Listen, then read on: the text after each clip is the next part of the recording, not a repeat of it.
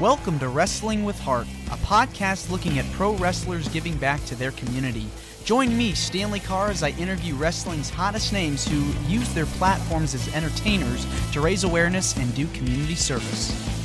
Hello and welcome to another edition of Wrestling with Heart. This is the show where we talk with professional wrestlers and professional wrestling personalities about their lives in and outside of the ring, as well as doing acts of charity work, community service, volunteering, and spreading positivity. We're all about the positivity here on the show. And I've got a very special guest with me today. He has worked for a numerous amount of companies. He is the War Chief, Suma Te Woke. Suma, welcome to Wrestling with Heart. What's going on, man? It's good How to you have you doing? on. Yeah, I'm doing great. Thank you for coming on. No problem, not a problem. Yeah, let's talk about your upbringing and childhood. Where are you from? From San Carlos Reservation out there on the borders of Arizona and New Mexico. Okay. Yeah, it seems like a very rural area.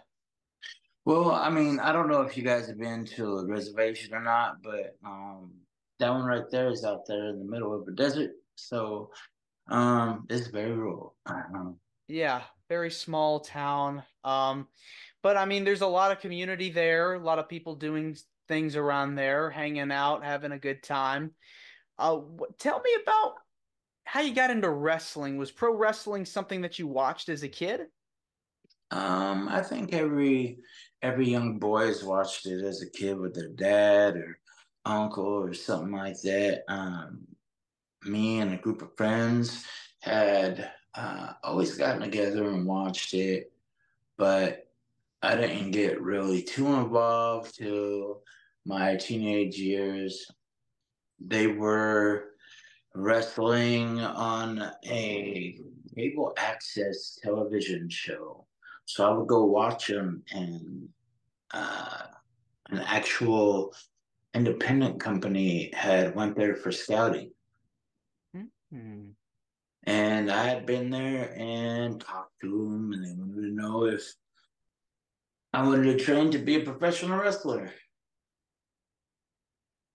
That's So amazing. Yeah. Okay. kind of ran with it. Yeah. And you had mentioned to me earlier you had watched wrestling as a kid religiously. Who were some of your favorites? Um, well, um, I'm probably gonna go with Mr. Perfect, Training, Dynamite Kid, Ravishing Rick Road. The people that could really reach out and snatch a fan's emotions and just hold on to it. Um, I'm not really one of your normal people that'll be like, oh, it was Hulk Hogan or Andre or nah, I really wasn't. I mean, I watched in later years I watched Hulk Hogan over there in Japan and same with Andre and a lot of other people. Like their Japan work was awesome. But when they came to the States, then not so much. Definitely seems like you have more freedom when you go overseas to wrestle, and it seems like they do a lot more. Like it's really intense as opposed to the US where it's restricted. Well, I can tell you uh, from firsthand that when you go overseas and you wrestle in Japan, it's not as free. You have to work twice as hard. You need to know what you're doing, and if you don't, they let you know you're not as good as you think you are. So they went over there and they had a show that they knew how to wrestle. Same thing with like Legion of Doom and everyone else. It wasn't just, hooping and hollering and the fans going, "Ah." No, it's just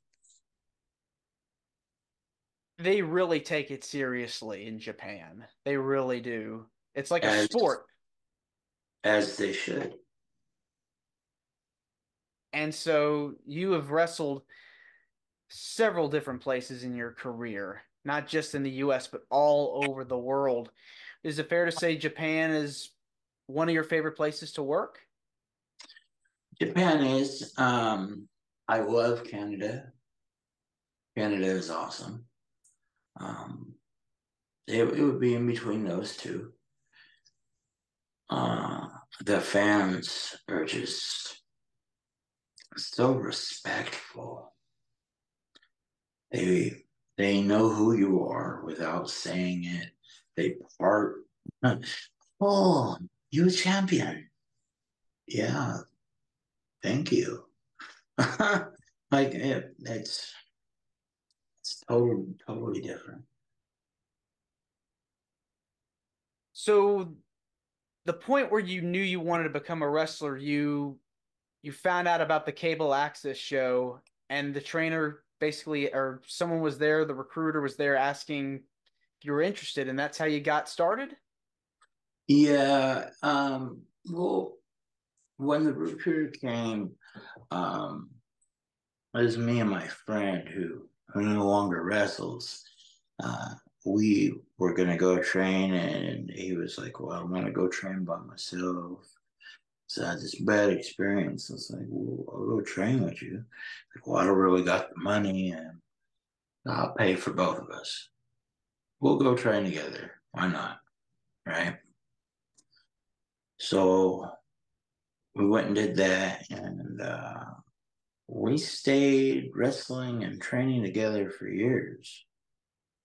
Hmm. Ended up parting ways. Wow. But you got into it, you started working out, you started getting in shape, you put in the work. Training's not easy. You really have to get your body and conditioned. What was your experience like? Man, I don't know what I signed up for. that's that's really the conclusion that I first drew. Um, man, when you sign up for this, you better know what you're signing up for. And even then, like you don't know. You really don't know. Just say like you go and do a show, okay. So that's a Friday. And you have another show Sunday. Okay, so that's one day's rest in between. That's fine, right?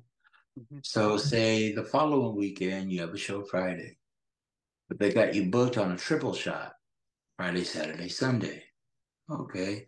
So no rest days, man. I'm gonna be tired. Say you work Friday, you work Saturday, but Saturday, man, some people didn't show up. So they're gonna book you for a couple extra matches on the show. So you're not wrestling once, but you're wrestling twice. Then you get to Sunday and you're beat. You're done. Now it's not uncommon for this to happen, and it's not uncommon for you to wrestle two, three times in one show, three times in a row. People don't know this. Man, you run yourself into the ground, and then they expect you to jump back up and do it all over again. Well, the human body's not made to do this one time, let alone three times in one day. So conditioning yourself to do that and be able to run like that is insane. Yeah, it's very hectic. And so you just have to really apply yourself and put in the work. And you have won so many championships and wrestled against so many guys. Who have been some of your favorites to work against? Today I would say Ricky Fuji was one of my favorites, one of my most memorable. Um, Chewy Martinez was fun. We had fun. Brick Savage, that was a good one. Um, Smoke signals, they're always good to work with. anyone who ever's looking for a solid tag team, they need to work with them. The luchador that I worked with would have to be Nightmare Azteca. Hmm, Good. that's really good. Worked with a Yeah. variety of different opponents, different people. Yeah, I try not to stay in the same style because that leaves you in a box. And I don't want to be there. Yeah. What would you say your style is? Um, I'm definitely a strong style. Definitely a strong style. I prefer that than anything. Like I could do aerial. I do the flips and stuff like that, but I'd rather just stick with the strong. The first couple of weeks, you're going to be bruised all over just from your body not being used to it, learning how to hit them properly, taking your bumps. You're going to be sore all over. Um, your elbows, your ankles, your shins will be bruised because you got to learn how to land properly, to take a bump properly. And then even going through your first couple years, or even just continuing on down the line through your career, like you'll end up with broken bones. I've wrestled with broken fingers, broken hand, um, numerous amounts of broken little things that I just taped together. Wow. But taped together 3-inch deep gouge in my back. That was pretty gnarly. But I mean, it happens. Yeah. You've had your fair share of injuries and bruises and just all around. You have to discipline yourself. Really, it's one thing to be in shape, but it's another to be in what they call in ring shape. Basically, Mo- trying to really get your body to say, okay, I'm ready for another day of this. Let's go. You have to really yeah, commit yourself to that. most definitely. And there's multiple levels of that specific ring shape. You could have all the wind in the world and have it knocked right back out of you. And then you got to have the will to get back up. You've got to have the mindset to know if you get busted open, stay calm. Hmm. Don't freak out. Because there's some people that freak out. There's some people who go into panic attacks. There's a variety of situations you can find yourself in and forget to stay calm. The best thing to do is stay calm, no matter what it is. Because there's nothing better to do. Let's switch gears now and talk about some of the work you've done outside of the ring. You've worked with a lot. Yes. So, You've done a lot of charity work and worked with a lot of organizations. Tell me about some of the stuff you've done in your community to help others. Native Native Voice Entertainment has been really dedicated to bringing awareness to uh, MMIW and MMIWR. So we have done shows in Arizona, Kansas, Nebraska, um, all over, raising funds to donate and bring awareness to this problem. I don't know if people, or if enough people, know that indigenous people are one of the smallest populated. We're the smallest people in the population, and we're of the highest crime rate, and nothing is being done. No one's being brought to trial. No one's being thrown in no jails. That's just heartbreaking to hear that. You haven't. They Yeah. don't. We weren't people to them, to anybody. We're we're just now becoming uh, of relevance. It was okay for people to dress up as us. We're still dealing with that.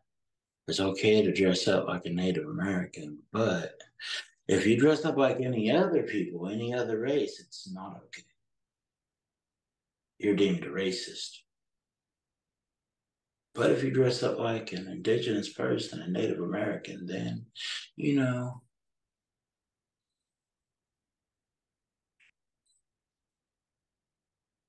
everyone else has rights as far as that goes, except.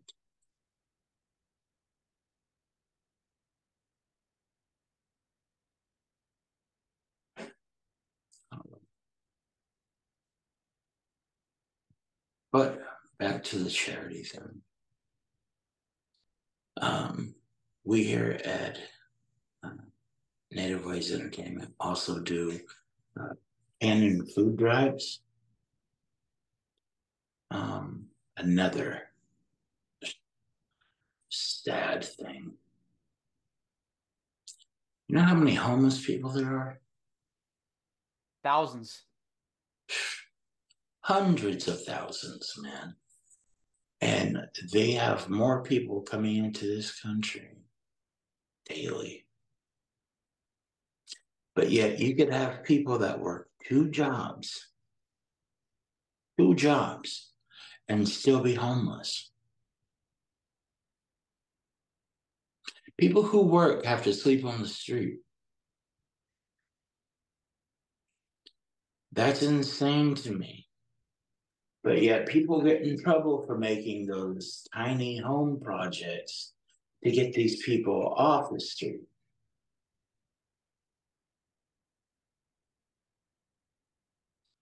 So what we do is we put together boxes just like any other shelter or anything, and we give out food. We give out bag lunches. We do clothing drives.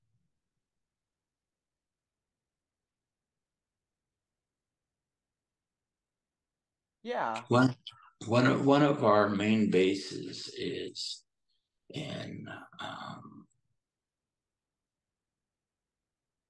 Scottsdale, Arizona, and that's one of um, they're not. It's not a poor area. I'll just say that it's not a poor area.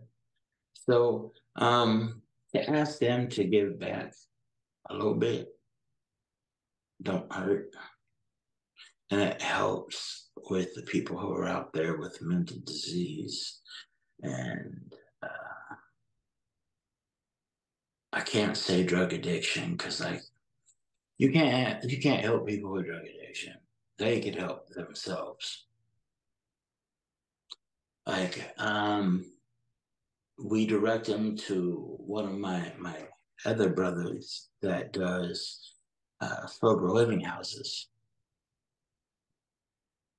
but that's all we can do.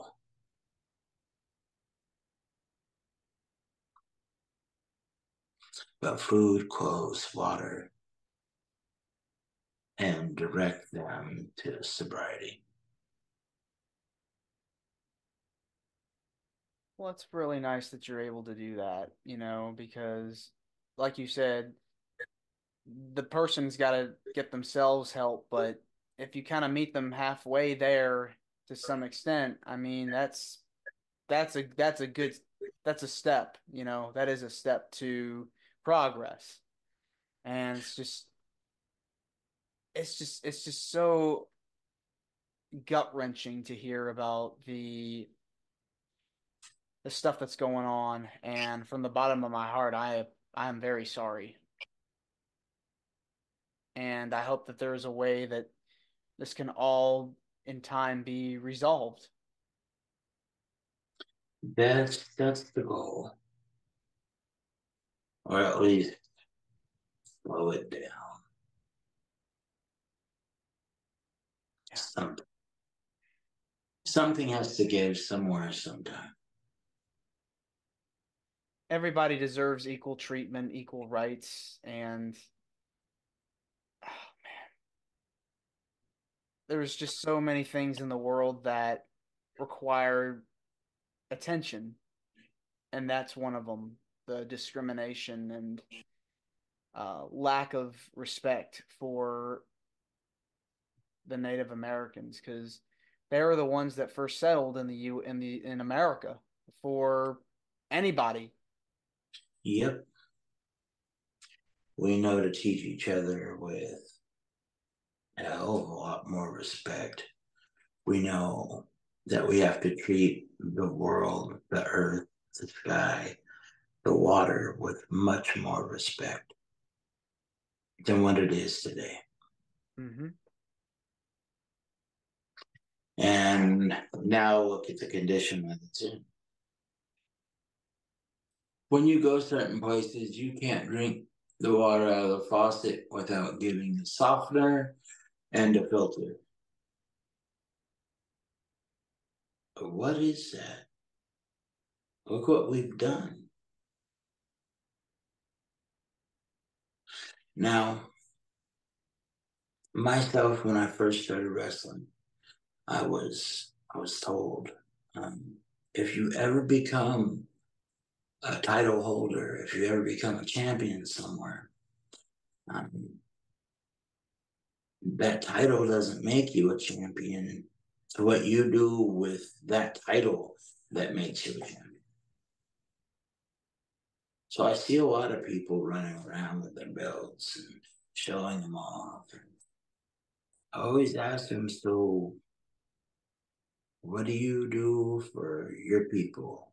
What do you do for your community? What do you do with your newfound championship?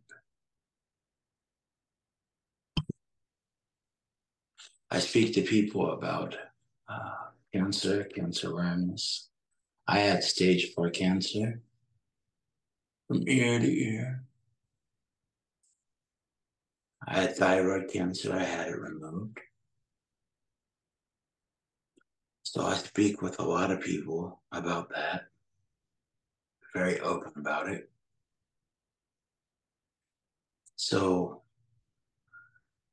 there's so many ways that other people could help people. If it's giving, it's giving. It doesn't necessarily have to be that. But they could just give a minute of their time. I think not enough people remember that the fans made them who they are. Like you're just a normal person without them. You're just somebody trying to be someone.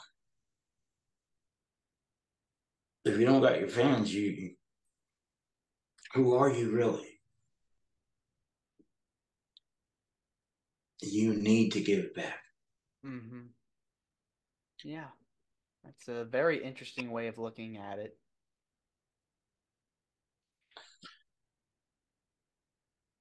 For me, it's only you have to.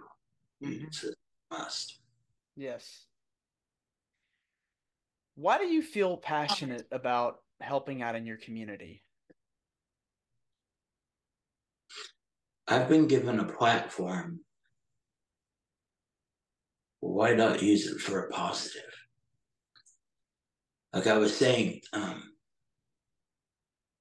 didn't.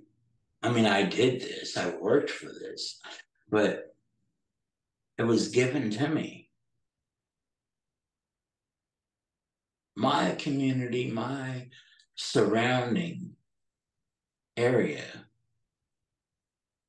the fans are the ones that said, "Hey, you know what? We're going to get behind that guy." Now, without that, what? Again, I'm just a normal person. So if I see people struggling, or if one of them messages me and says, "Hey, do you got a minute, bro?" Yeah, you know what? I do. What, you need to talk. It's important for us to take that time. I'm not saying that everybody's got to like drop what they're doing or whatever. I'm saying just you do need to take some time out for it. These things right here usually consume about 50% of my day. People are so concerned about profit and what they can gain instead of what they can give. So instead of helping their fellow man or woman, they're reaching in their pockets to see what they can gain. Well, they forget that if you reach down and help someone up and you help clean them up, you gain a friend. You gain someone that could be loyal to you. So there is gain in helping. Plus, you gain back a piece of that you may have gave away years ago, days ago, when you didn't quite know it. You get back a piece of yourself. When you give back, it comes back in all different shapes, forms, and sizes. Yes. So don't always look for the instant gratification when you do that. Just know that it is coming, and you do get back. Well said there. Suma, this has been wonderful getting the chance to speak with you, getting the chance to talk with you means a lot to me and to the listeners and viewers that are watching this on YouTube. Where can people find more about you? Are you on social media?